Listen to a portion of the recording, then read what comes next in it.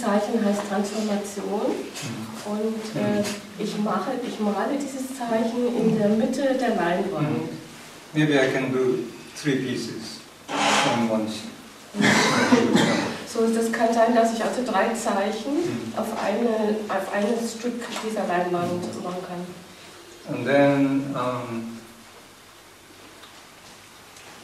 well, this is, you can see color. And then a little bit gold too. Ja, also man kann hier sehen, dass da blau ist, aber halt mit ein bisschen Gold.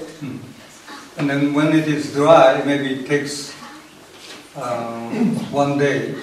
So when it is dry, I put varnish. Varnish.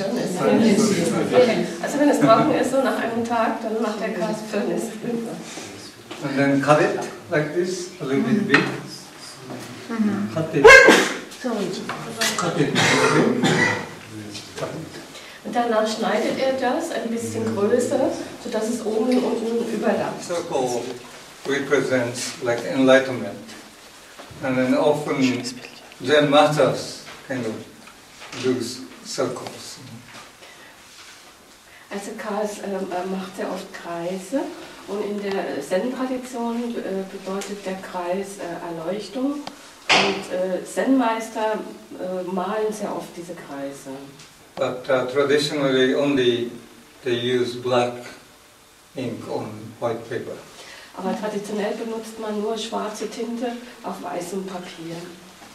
But I live in the United States, so kind of we kind of appreciate diversity.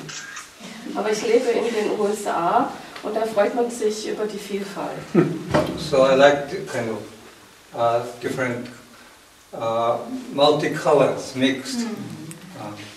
Also ich mag das, wenn es viele Farben hat und gemischt ist, also viele Farben und gemischt. Here you can see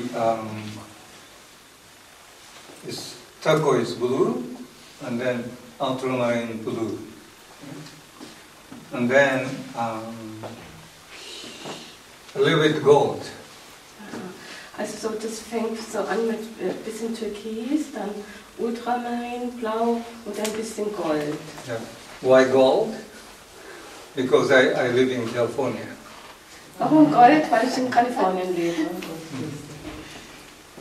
And then when you hold the brush without twisting, you kind of do like this. So outside becomes inside this way.